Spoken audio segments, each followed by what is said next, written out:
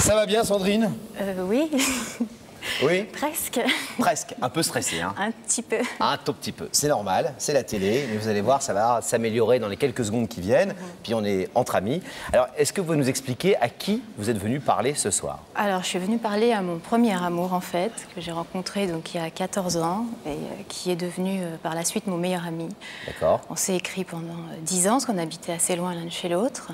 Et donc, il y a 5 ans, on s'est perdu de vue. Complètement. Complètement. Vous n'avez été qu'amis?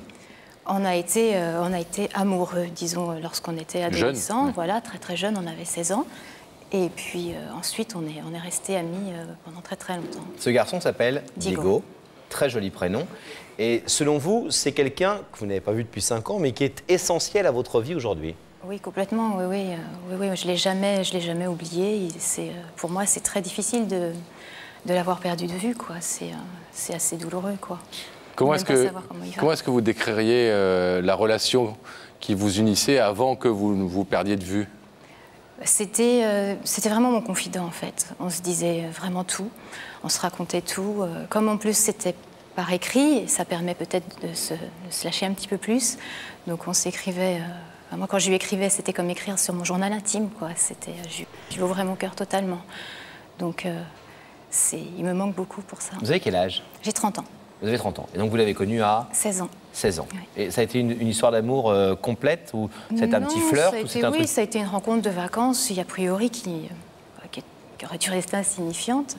Et puis bon, on a continué à s'écrire comme ça. Et comment vous êtes passé de l'histoire d'amour à tout d'un coup devenir amis? Parce qu'on était loin, on était jeunes, et puis c'est vrai que rapidement on s'est dit que ça n'avait pas forcément de sens de continuer à s'écrire des lettres d'amour et tout.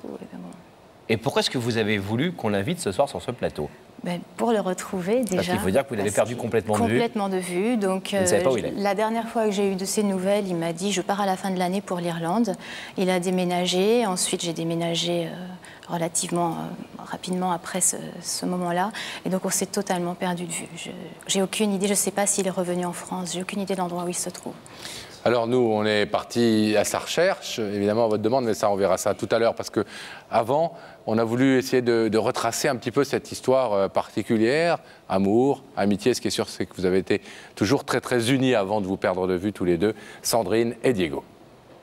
C'est au temps des vacances un rendez-vous avec l'amour, Sandrine et Diego, l'adolescence, impatience des premières rencontres. Décor, un camp de vacances pour quelques chiffres du plaisir à deux. 15 ans et 3 semaines à passer ensemble.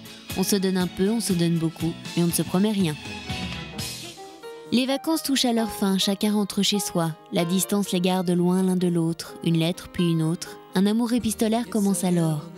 Les mots sur le papier tiennent en éveil les cœurs. Au commencement, il y a des amours d'écriture. Diego et ses lettres teintées de regrets, et Sandrine en lectrice attentive. Et puis l'échange dur devient étonnant de fidélité, 9 ans de correspondance sans se revoir. Sandrine, plus les jours passent, plus la distance est lourde à supporter. Je suis prêt à attendre le temps qu'il faudra, mais je sais qu'un jour nos chemins se croiseront à nouveau. Tu me manques, tu es mon réconfort, je rêve du grand amour avec un grand A. Des rêves au-delà des feuilles de papier qui s'échangent par téléphone. C'est une intimité profonde et réelle qui s'est installée, même s'il se voit très peu. Et puis une dernière fois, on se revoit comme un adieu pour un départ. Diego a une proposition de travail en Irlande, il partira peut-être. Sandrine continue son chemin, déménage à son tour et met au monde une petite fille.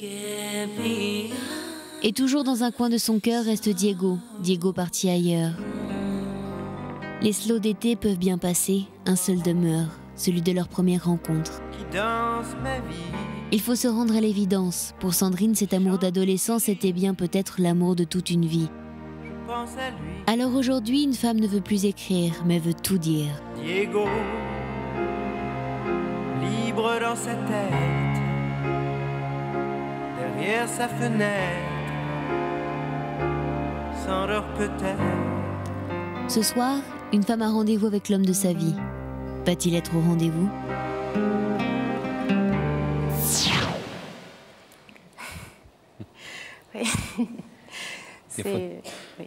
Des photos, des lettres que vous nous avez prêtées. Ouais. on fasse ce sujet avec toute notre équipe qui vous entoure depuis quelques jours. Qu'on comprenne bien, parce qu'on a parlé d'amitié, d'amour. On sait que vous avez eu une histoire d'amour importante, un bébé tout à fait mignon qu'on a vu dans vos bras tout à l'heure, à sa naissance. Cette histoire d'amour s'est terminée. Oui, il y a 1 an à peu près. Et aujourd'hui, vous êtes libre. Oui.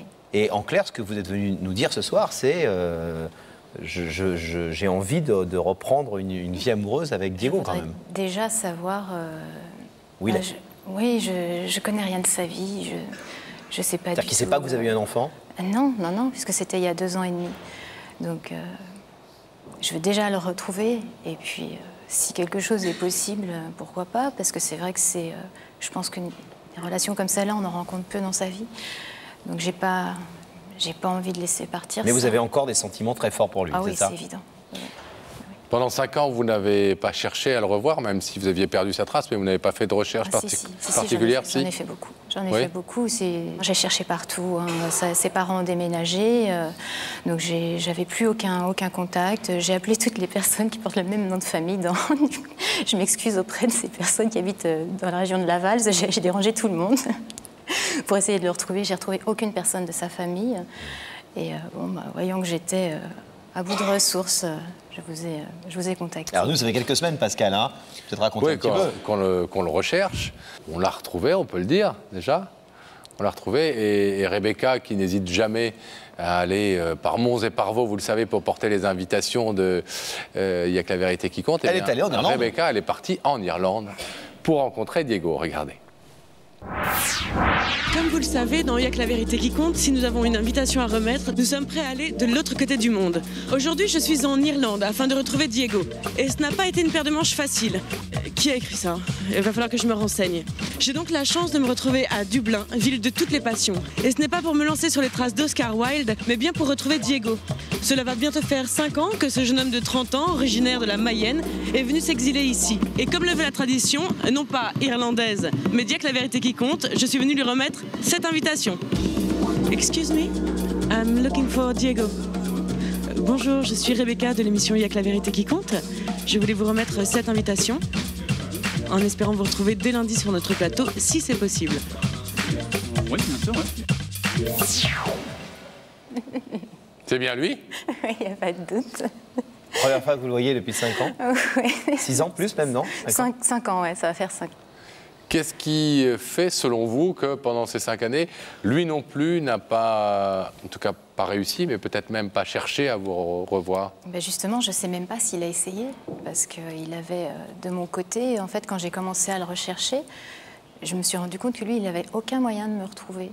Pourquoi? Parce que j'ai beaucoup déménagé, mes parents aussi. Enfin, il n'avait plus aucun contact, en fait. Ma maman s'est remariée, a changé de nom, etc. Donc, il n'avait aucun moyen de me retrouver. Donc, je ne sais même pas, justement, c'est une des interrogations que j'ai, de savoir s'il a cherché à me retrouver.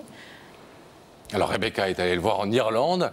Il répond, oui, sans problème, à l'invitation à se trouver sur ce plateau lundi soir. Est-ce qu'il a répondu vraiment présent? On va le savoir dans quelques petits instants. On va vous demander de rester ici totalement silencieux. Ce qu'on va vous demander également, Pascal, c'est que quand l'écran va s'ouvrir, il ne vous a pas vu depuis 5 ans, donc de rester très silencieuse, parce qu'il faut voir la surprise qu'il aura à ce moment-là. OK? À tout de suite. Dès que le rideau se sera refermé, on va demander à nos amis de la régie, Gabriel Coteau, qui réalise cette émission, de rétablir le contact avec la loge de Rebecca. Rebecca. Oui. Le sourire que vous avez prouve que vous n'êtes pas seul dans la loge, j'imagine. Je ne suis pas seule et Diego a accepté notre invitation. Bonsoir. Bonsoir. Vous êtes arrivé d'Irlande cet après-midi? Tout à fait, oui. Alors ça vous change un peu parce que vous êtes agent de réservation, pardon. C'est ça, oui. Et là, c'est vous qui avez pris l'avion. J'ai pris l'avion pour une fois, oui. Une petite pression? Ouais, un petit peu, oui, quand même. Et vous avez des idées depuis que je vous ai apporté cette invitation? J'en ai plein et puis aucune sur laquelle je me sois vraiment arrêté, donc... D'accord. Je vais vous demander de vous lever. D'accord. La vérité est au bout du couloir et vous allez suivre Sam. D'accord. Au revoir. Au revoir.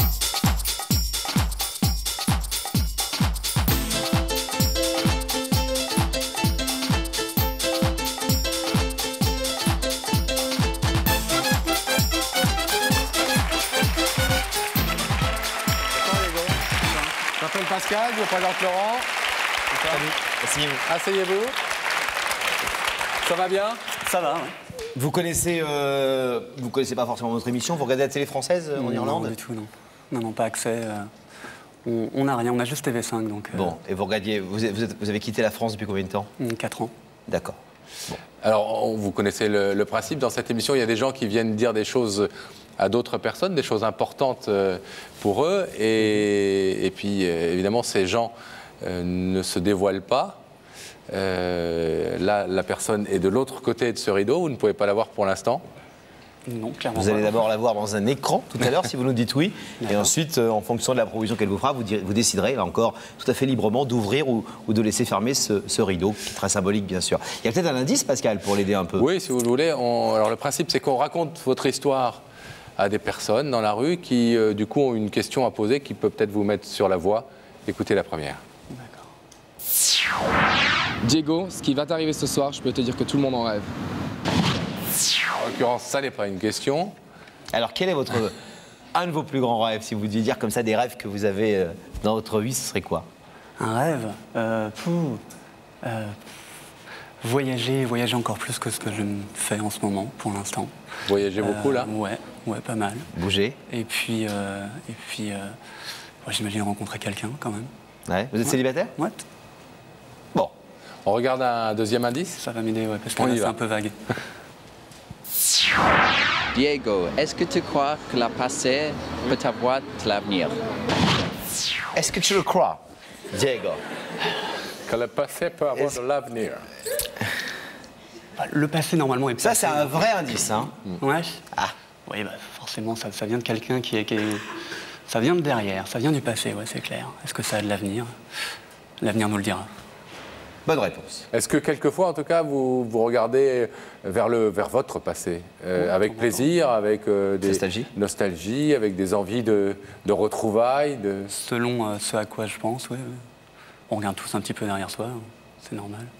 Alors Diego, le principe dans cette émission, c'est que chacun est vraiment extrêmement libre, et notamment ceux qui viennent ici sans savoir exactement ce qui les attend. Il y a plein d'étapes où vous pouvez dire écoutez, moi j'arrête là, je veux pas en savoir plus, notamment celle-ci qui va vous permettre, si vous le voulez, dans quelques petites secondes, de savoir qui est de l'autre côté du rideau. Mais vous pouvez dire non, finalement, je préfère ne pas savoir. Je retourne en Irlande. Est-ce que vous voulez savoir? J'ai fait un long voyage. Pas Salut Ulysse. On continue. Alors, je vais vous demander de fixer cet écran et nous allons y faire apparaître le visage de la personne qui vous a invité ce soir.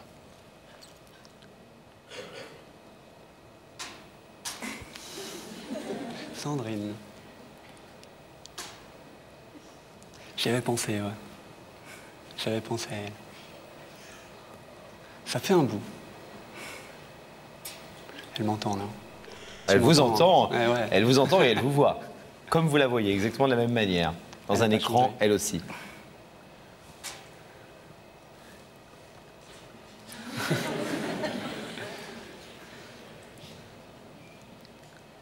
Ça va?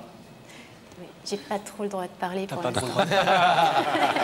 Bon, on va continuer alors, parce que là, j'ai l'impression que c'est comme un blanc ou une pause. Sandrine, ça faisait partie des personnes auxquelles vous aviez éventuellement pensé? Ouais, c'est vrai que on s'est un peu perdu de vue bêtement. Justement, quand moi je suis parti en Irlande, j'ai un petit peu parti vite et il y a des personnes comme ça que j'ai pas forcément contacté pour prévenir. Et Sandrine, c'est une de ces personnes-là. Elle a toujours un aussi joli sourire. Toujours. Hein. Est-ce que vous voulez savoir ce qu'elle est venue vous dire ce soir? Ouais. Au-delà des retrouvailles qu'elle nous a demandé d'organiser, parce qu'elle avait vous avez perdu de vue. On a eu du mal à vous retrouver. Rebecca et notre équipe vous ont pas mal cherché avant qu'elle puisse venir vous retrouver dans ce pub. On a vu ça tout à l'heure. Est-ce que vous voulez savoir ce qu'elle est venue vous dire, donc, Sandrine? Oui. Sandrine, c'est à vous. Bon, Diego, bonsoir déjà. Bonsoir. Mais ce que je suis venue te dire, c'est que depuis 5 ans qu'on s'est perdu de vue, ça me convient pas du tout. Tu me manques énormément. Pour moi, c'est très dur, quoi, de même pas savoir si tu vas bien, de pas savoir ce que tu deviens, etc. Ça me paraît pas normal, après l'histoire qu'on a eue, toute l'histoire pendant 10 ans, l'histoire d'amour et ensuite l'histoire d'amitié très très forte qu'on a eue, ça me paraît assez dur, quoi, de plus du tout avoir de tes nouvelles. Et donc voilà, je t'ai cherché partout. Je t'ai cherché partout, Diego, franchement. Et j'étais à bout de ressources, donc j'ai appelé cette émission pour qu'ils m'aident, ce qu'ils ont réussi à faire par bonheur. Parce que moi, depuis 5 ans, je ne t'ai pas oublié, j'ai certainement pas cessé de t'aimer. Et tu me manques vraiment énormément. Voilà. Moi, j'avais pensé à toi aussi.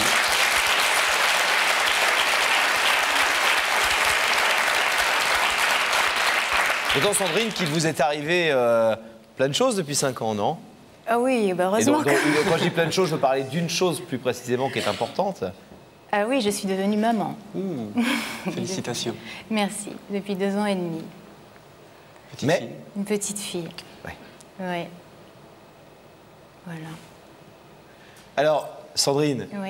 qu'est-ce que vous êtes devenue demander exactement à Diego ce soir? Mais qu'on se retrouve, quoi, qu'on se perde plus jamais de vue comme ça, parce que moi, ça c'est vraiment les 5 ans que j'ai passés loin de toi. Pour moi, c'est dur, quoi. Comme je t'ai dit, je t'aime toujours aussi fort. Et pour moi, s'il y a encore quelque chose de possible entre nous, faut pas le lâcher, quoi, parce que c'est essentiel dans ma vie, même si on ne s'est pas vu depuis 5 ans. C'est un peu ambigu ce que vous dites, parce que qu'on comprenne bien. Parce que vous venez de dire que vous étiez maman d'une petite fille il y a quelques secondes, donc oui. La petite fille, c'est pas il y a quelques secondes. Hein. Non. Il y a quelques secondes, vous nous l'avez dit. Mais il faut rajouter que vous êtes célibataire quand même, parce que sinon c'est un peu... Oui, je ne viendrais pas ici si j'étais mariée pour te dire ça quand même. Oui, non, j'ai quitté papa de ma fille depuis 1 an à peu près. Voilà. Diego, vous avez depuis ces 5 années pensé à Sandrine, je le suppose, de temps en temps, puisqu'il y avait des liens très forts entre vous, mais vous avez essayé, vous, d'avoir de ses nouvelles, puisqu'elle, elle a déménagé, vous aussi? Non, je suis un peu parti, comme je disais, un peu rapidement, en laissant, sans forcément laisser l'adresse à tout le monde, et puis après on se sent un petit peu coupable, donc... on pense aux gens, on se dit c'est quand même dommage, j'ai été bête, j'aurais peut-être dû, et puis on se sent... Chaque mois qui passe, c'est un mois qui éloigne. Exactement. Et on se sent encore plus bête d'essayer de le recontacter, on n'ose plus. Et puis je pense qu'au bout d'un moment, même j'ai pensé que ça serait difficile pour moi de la retrouver, comme ça a dû être super dur pour elle de remettre la main sur moi. Donc j'y ai pensé sans jamais passer à l'acte en fait. Alors je vais vous demander de vous lever, Diego, il y a un cérémonial dans cette émission, de vous placer ici face à ce rideau. Parce que ce rideau, il a une portée très symbolique, vous l'avez compris, vous pouvez l'ouvrir, vous pouvez aussi le laisser fermer. Ça arrive fréquemment dans cette émission qu'on le laisse fermer, ça ne veut pas dire pour autant qu'on est ni quelqu'un de désagréable, ni de lâche, simplement c'est un choix qu'on assume et qui n'est valable de toute façon que pour ce soir. Sandrine, vous l'avez compris, elle vous demande aujourd'hui d'arrêter d'être à des kilomètres de distance et à des années de distance l'un de l'autre. Vous pouvez donc repartir tranquillement en Irlande, comme vous êtes venu demain matin. Vous pouvez aussi ouvrir ce rideau maintenant. Qu'est-ce que vous décidez? Comme je disais, j'ai toujours un peu regretté d'être parti comme ça et de ne pas l'avoir revu. Donc non, mais ouvrez ce rideau. Ouvrez-le maintenant, vite là. Allez-y.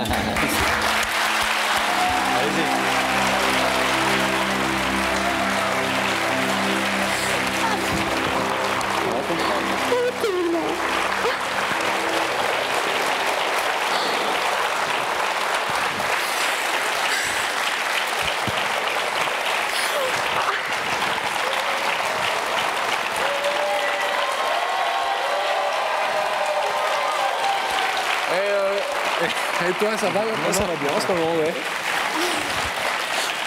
Et j'espère que si on ne se voit pas pendant 5 ans, je te manquerai aussi fort, en tout cas.